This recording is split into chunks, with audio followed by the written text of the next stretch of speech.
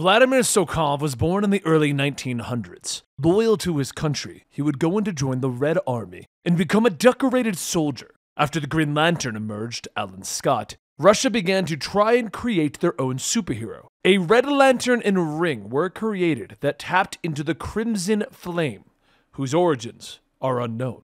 Vladimir took up the mantle of the Red Lantern, acting under the orders of his government. He would then fight against the Green Lantern on several occasions, but was unable to beat him. The two lanterns did team up to fight against the Nazis, though this wouldn't last. In 1951, Vladimir had a daughter that seemed to inherit the Crimson Flame, changing her skin red.